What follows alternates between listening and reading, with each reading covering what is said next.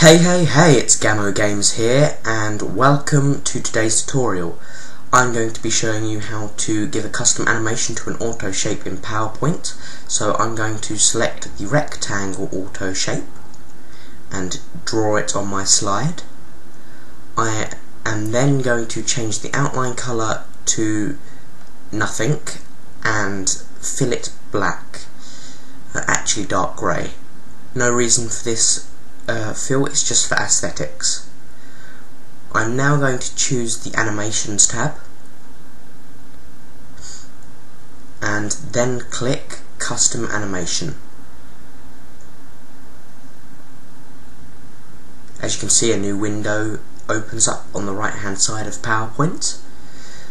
You can click Add Effect after selecting your auto shape, and a variety of options come up. Entrance animations allow your auto shape to appear on the slide. This can happen in a variety of manners. Emphasis, add emphasis to your auto shape, obviously, including spin, grow, shrink, transparency, colour change, everything along the lines of that. Exit is the opposite to entrance, allows your auto shape to exit the slide. And motion paths allow your auto shape to move about the slide. Now today I'm going to be doing a motion path.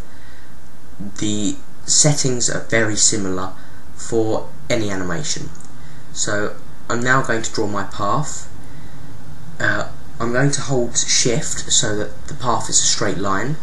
So as you can see, if I'm not holding shift, it doesn't snap to any point, but if I do hold shift, it snaps to about 45-degree angles.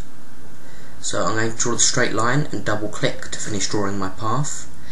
And as you can see, it showed a preview on the window because I have the auto preview button selected. Now right click your animation and choose timing. This will bring up this pop-up box. There's a variety of options in here to do with timing. I'm going to allow the animation to start with previous, so it will start automatically. Give it a delay of 0.5 seconds. And change its speed. You've also got the option to repeat the animation here, but I don't want to do that. Under the Effects tab, you can choose whether or not it starts smoothly and ends smoothly. The path can be locked or unlocked. If it's locked, when you move the auto shape, the path will stay in the same position. Unlocked is the opposite. When you move the auto shape, it will move with it. There's also the Text Animation tab, which I don't use very often, purely because I don't normally have text in my auto shapes. So I don't find that tab very useful. Right, again, there's a preview because I changed some of the settings. Just to show that it works during presentation, you can now click F5, which is a shortcut to start the presentation. As you can see, after 0.5 seconds, the auto shape will move along the path that we drew. Thanks for watching, everyone. I hope you enjoyed this tutorial and I hope you found it helpful. More tutorials of a similar nature will be uploaded soon, preferably more advanced. Thank you and goodbye.